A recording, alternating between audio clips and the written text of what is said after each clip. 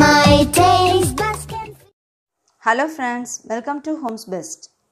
இன்னைக்கு நம்ம KFC chicken வீட்லயே எப்படி பண்ணலாம்னு பார்க்க போறோம். இது நல்ல வெளியில கிறிஸ்பியா உள்ள ஜூசியா வீட்லயே நம்ம பண்ணலாம். வாங்க எப்படி பண்றதுன்னு பார்க்கலாம். நான் இது பண்றதுக்கு இன்னைக்கு 1 கிலோ சிக்கன் எடுத்துர்க்கேன். இத நல்லா மஞ்சள் தூள் உப்பு சேர்த்து 10 நிமிஷம் ஊற வச்சு கழுவி எடுத்துக்கோங்க. இப்போ இது கூட இஞ்சி பூண்டு பேஸ்ட் 2 டேபிள்ஸ்பூன் சேர்த்துக்கிறேன். மிளகு பொடி 1 டீஸ்பூன். தேவையான அளவு உப்பு சேர்த்து தயிர் ஊற்றி மஞ்சள் தூள் சேர்த்து கலந்து வச்சுக்கணும். உப்பு சேர்த்தாச்சு. தயிர் 4 டேபிள்ஸ்பூன் சேர்த்துக்கிறேன். மஞ்சள் தூள் 1 டீஸ்பூன் சேர்த்து இதை நல்லா கலந்து வச்சுருங்க. இது நல்லா கலந்துட்டு ஒரு 1லேருந்து 3 மணி நேரம் போல் நல்லா ஊற விட்டுருங்க. இது நல்லா ஊறினா தான் சிக்கன் சாஃப்டாக இருக்கும். இப்போ 3 மணி நேரம் ஆயிடுச்சு. சிக்கன்லாம் நல்லா ஊறியிருக்கு. அடுத்து ஒரு பாத்திரத்தில் கோதுமை மாவு 2 கப் எடுத்திருக்கேன். நீங்கள் மைதா கூட எடுத்துக்கலாம். அடுத்து அரிசி மாவும் கோதுமை மாவும் அரை கப் எடுத்து அதை 1 கப் ஆக்கி சேர்த்துக்கிறேன்.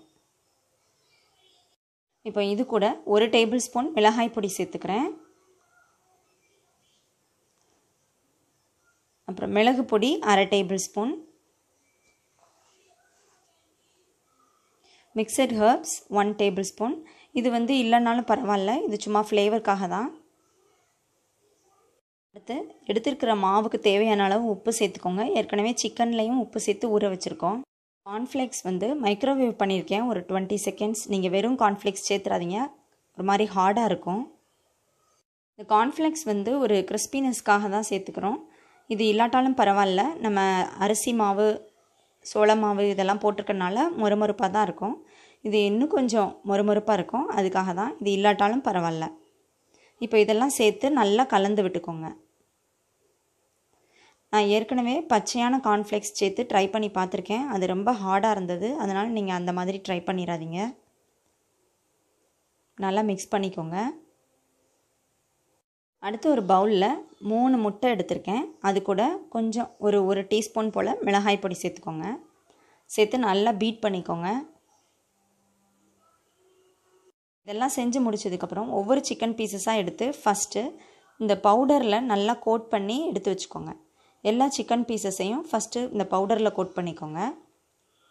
அதுக்கு முன்னாடி பேனில் ஆயில் ஊற்றி நல்லா சூடு பண்ணிக்கோங்க. நம்ம கோட் பண்ணி வச்சுருந்த இந்த சிக்கன் பீசஸை நம்ம எக் மிக்சர் பண்ணி வச்சுருந்தோம் இல்லையா, அதில் டிப் பண்ணி எடுத்துட்டு திரும்பவும் இந்த மாவில் நல்லா கோட் பண்ணிடுங்க. கோட் பண்ணிவிட்டு இப்போ ஃப்ரை பண்ணி எடுத்துட வேண்டியதுதான். எண்ணெயை நல்லா சூடு பண்ணிவிட்டு எல்லா சிக்கன் பீசஸையும் இதே மாதிரி எக்கில் டிப் பண்ணி அப்புறம் கோட் பண்ணிவிட்டு பொரிச்சு எடுத்துருங்க. இப்படி ஒவ்வொரு செட்டாக எல்லா சிக்கன் பீசஸையும் பொரிச்சு எடுத்துருங்க. நல்லா கோல்டன் ப்ரௌன் ஆகிற வரைய ஃப்ரை பண்ணுங்க.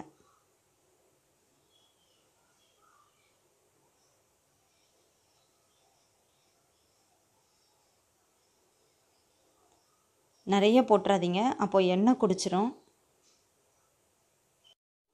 இந்த மாதிரி நல்லா திருப்பி போட்டு ஃப்ரை பண்ணுங்கள். இதை நீங்கள் ஒரு மூடி போட்டு மூடி வச்சும் ஃப்ரை பண்ணலாம். அப்போ நல்லா உள்ளெல்லாம் நல்லா குக் ஆகும்.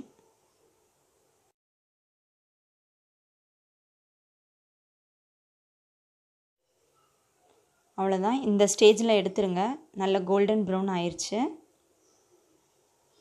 நம்ம வீட்டிலையே சூப்பராக மொறுமொறுப்பாக KFC சிக்கன் ரெடி பண்ணியாச்சு.